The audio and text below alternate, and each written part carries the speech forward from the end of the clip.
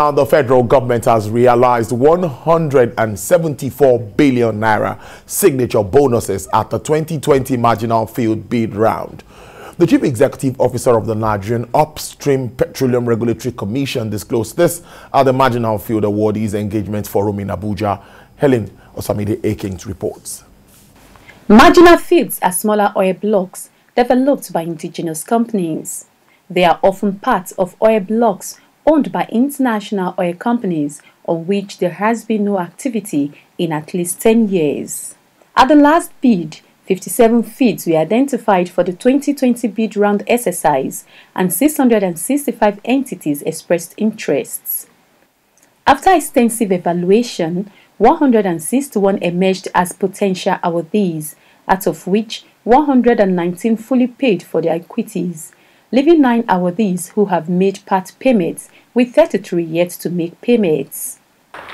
Here at this forum, aim to state policy position of the Commission for Marginal Field Bid Round. The Commission says equities not paid for will be reverted to the baskets. Basically, the Marginal Field Bid Round specified a time space duration of 45 days for the payment of the signature bonus, and we actually observed that some of the awardees actually failed to make payment within this time space, and by operations of the law, it means that such awards are no longer valid. By evolution of time, they elapse, and accordingly, we've notified them.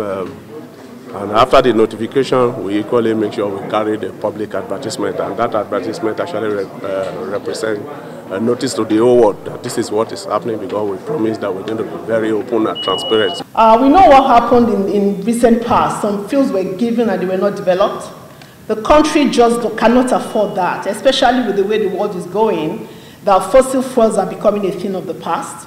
Marginal fields are also tenured. The tenures are short.